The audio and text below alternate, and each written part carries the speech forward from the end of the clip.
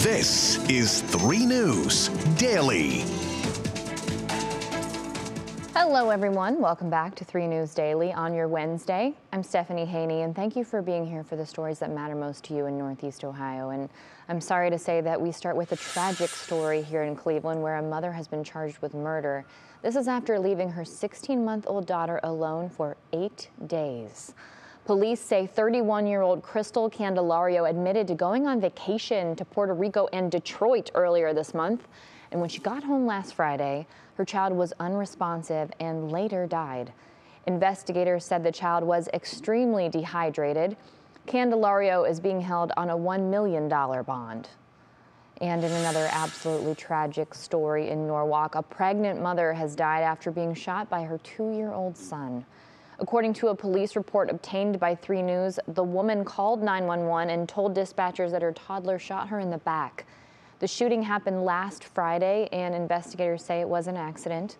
Right now, that 2-year-old is in his father's custody, who was not home at the time of the incident. Now, in Stark County, a worker at the TimkenSteel Faircrest plant was seriously injured. This was after being pinned down by steel on Tuesday morning. Workers told firefighters that the victim was working on some sort of lift when something fell on him and trapped him.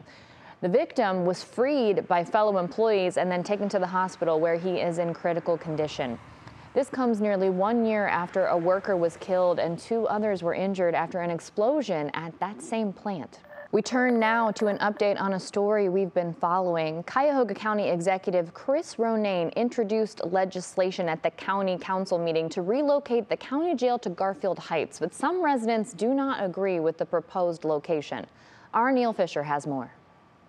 The first official steps taken to relocate the Cuyahoga County Jail, as County Executive Chris Ronayne introduced legislation authorizing the purchase of 72 acres of land in Garfield Heights. We need to move, we need to act, and we need to act expeditiously for, again, the well-being of those in our custody and also the workers who work there. The announcement was met with disagreement by residents, including Samaria Rice, the mother of Tamir Rice, who was shot and killed by Cleveland police in 2014. If we have to have a new jail, it definitely shouldn't be on the east side of Cleveland. And I'm going to tell you why. The east side of Cleveland is very oppressed already.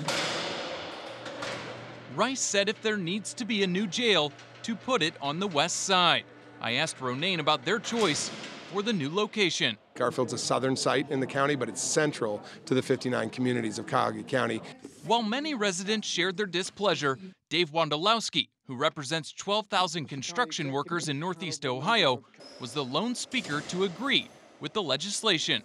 The Garfield Heights site is a smart solution and deserves this community's support. I'm proposing a site that I think is befitting of a modern system that we need. It spreads it out on a campus. It's humane for those that are in our custody and for our workers.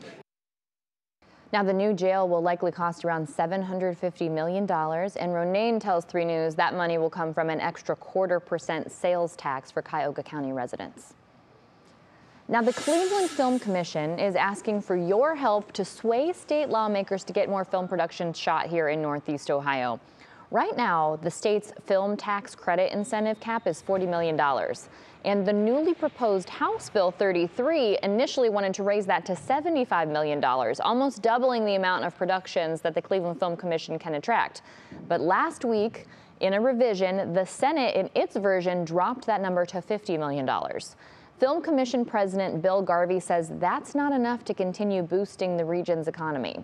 This push to $75 million is needed to remain competitive, because as we are sitting at $40 million currently, other states that we compete against are raising their tax incentive caps and capturing more of the $238 billion a year that is spent annually in production. So that's studio spending that's coming to the state, spending in the state.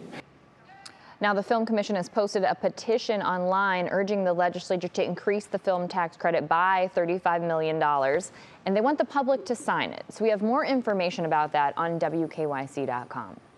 Interesting debate, of course. A lot of people probably concerned about where their tax money is going, but a boost to the economy for sure. So check out those details on WKYC.com.